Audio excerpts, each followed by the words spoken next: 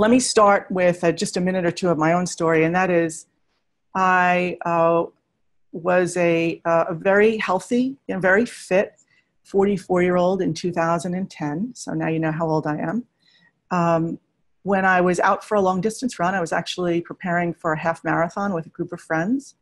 And I had just passed the 6-mile mark. We were running the course that we were going to be racing on in another week or two. And so they had set up a kind of mock course. And I had just passed the 6-mile mark. And I actually had not been feeling well during that run that morning, but decided to press on because I was meeting this group of friends there. And I was about 6.5, maybe 7 miles in, when all of a sudden I felt extremely shaky and very heavy. And before I knew what happened, I was on the ground. And it turned out I was in a very, very fast, and as my cardiologist likes to call it, a wildfire of tachycardia. I would eventually learn that my beats per minute were around 300 beats per minute at that point in time.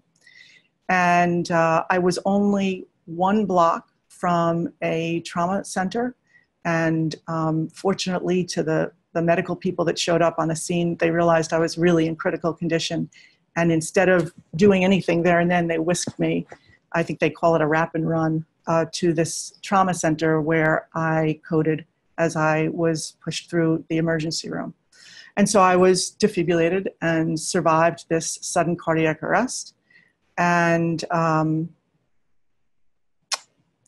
within a couple of days, I spent a few days in CCU there in that hospital. Then I was transferred to another hospital in New Jersey and was in their cardiac intensive care unit for about 2 days. And then finally, cumulatively, they decided that whatever I had was really serious and I needed to be transported to a specialty hospital in New York, which is where I was diagnosed with arrhythmogenic right ventricular cardiomyopathy. It just rolls right off the tongue there. And implanted with a cardioverting defibrillator. And really I was told to go home, that I was incredibly lucky to have survived the event that I survived. Every person from the nurses and doctors that I met in the emergency room on that first encounter in April of 2010, all the way through to really people who have even heard my story in the last couple of years, have all talked about from a medical perspective that I was remarkably lucky.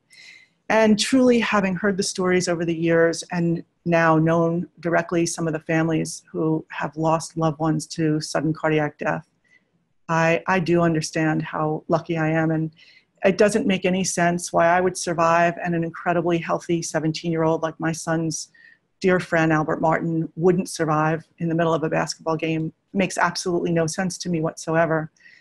But these are the cards. This is how it was dealt. Here I am. And so part of what I did was I remember thinking, I have to do something with this in my life. And so home I came from the hospital.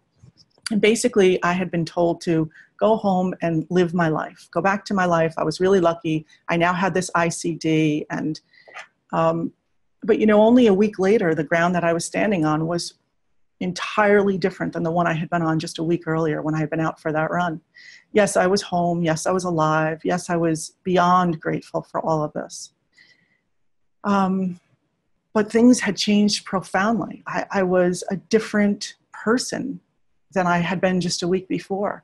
I suddenly find out that I have this, in my case, inherited cardiac disease that has most often is diagnosed in autopsy and has a high propensity for potentially fatal ventricular arrhythmias. I have this ICD that is on the one hand going to save my life, but is really terrifying to me about how it's going to do that. And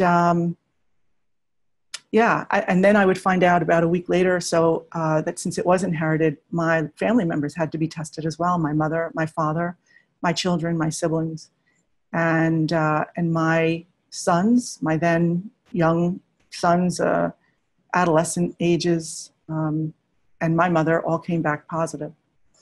And so that profoundly shifted the landscape as well. But as a psychotherapist, and given the areas of specialty that I explained to you a few minutes before, really my thought was, well, if anybody is capable of navigating this ground, it's going to be me.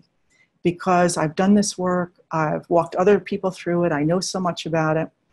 But there's nothing like being on the inside of an experience like this, as I said, to teach you really what you don't know.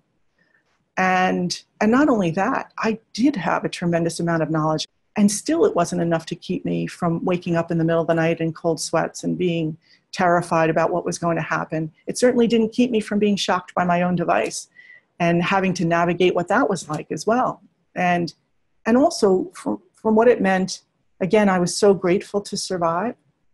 But what does it mean to live with a chronic disease? And how do you pick up the pieces and go forward with your life when you have this experience that's walking parallel with you? Every minute when you open your eyes, maybe the first thought is, oh, I have this cardiac condition or this other chronic disease that I have to live with and navigate. And if it's an inherited disease, maybe I have to live with it in terms of helping my children navigate with it as well. And so it really helped me to understand how incredibly complex this was. And that if I was struggling with it, what in God's name were other people doing with it? And a whole area opened up to me that I had never really considered before, which is what I called everyday heroes. The people who wake up every single morning, 167 million people in the United States who wake up every single morning with a chronic disease, many of whom have silent diseases as we do with cardiac illness. So nobody on the outside would even know what's happening, and have to, before they even start their day, wrap their head around that and navigate the challenges of that in their lives. And what an added stressor that is in life.